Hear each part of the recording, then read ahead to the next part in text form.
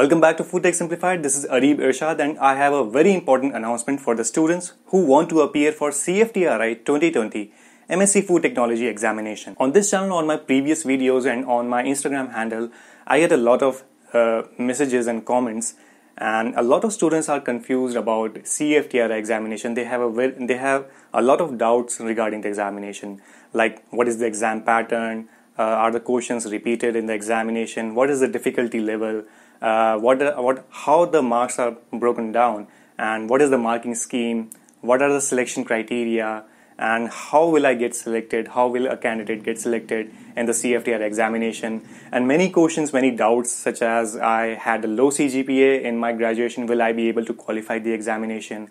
I'm not from a horticulture or agriculture background, will I be able to qualify the examination? So Sanjeev Sharma sir, the author of Objective Food Science, founder of foodtechparchala.com, and class of 2007, the alumnus class of 2007 of CFTRI, he is organizing a fundraiser webinar for the students who are interested in appearing for CFTRI M.Sc 2020 Food Technology examination.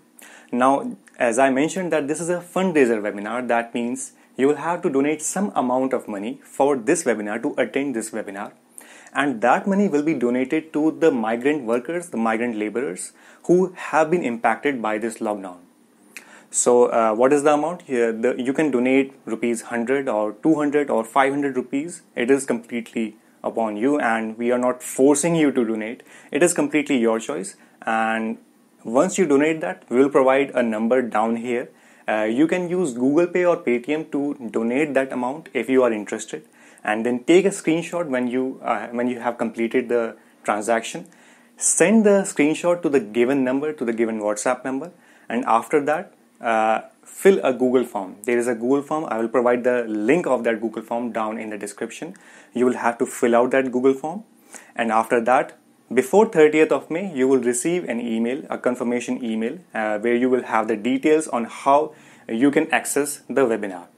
Now, already 100 students, I think 125 students have already registered by today, by 26th of May. And this webinar is getting a lot of traction. I had already posted a video and a post about this on my Instagram handle, but I made this video specifically for the viewers on YouTube because some of you may not be available on Instagram, or some of you may not be using Instagram or Facebook. So that's why I made a video specifically for the viewers, subscribers and supporters of this YouTube channel, so that you are aware that this webinar is coming up. So when is this webinar? This webinar is on 30th of May from 4 p.m. to 5 p.m.